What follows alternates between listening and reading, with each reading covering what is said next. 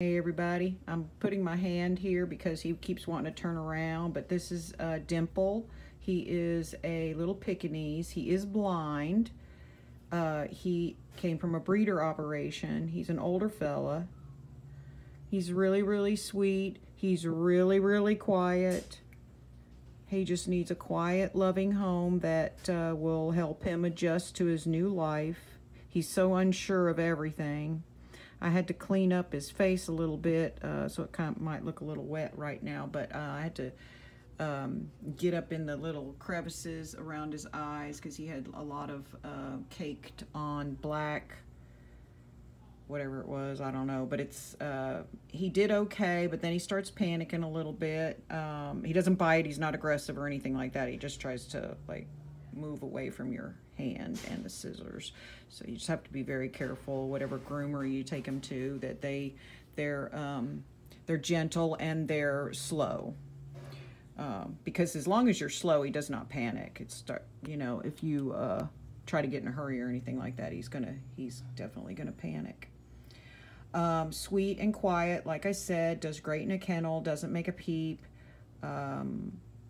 And we don't really let him out amongst the pack of other dogs without him being supervised because of his blindness. I'm going to take this off of him and let him on the ground.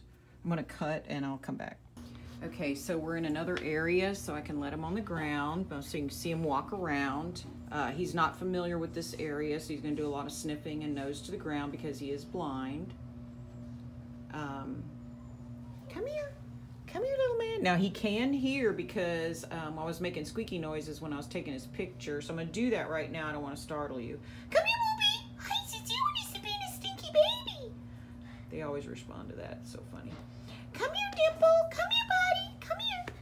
Come here. So you can see that he can hear. So, come here, Dimple. Come here. But, like I said, he's exploring right now. He is a sweet, hang on. What is going on over there? I see you. So when you go to get him, you just have to go slow and gentle. And so you're not startling him since he can't see you. You can always put a bell on him so you can kind of know where he's at if he gets stuck behind something.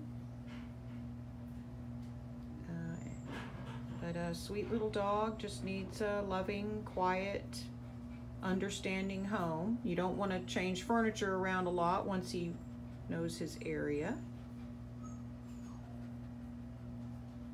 Dimple! Dimple! He's not going to do much of anything else except sniff right now, but you get an idea of what you're getting into. He's special needs, clearly, and needs a home that understands that. So hope you see in him what we see in him. All right, we'll talk to y'all later. Bye.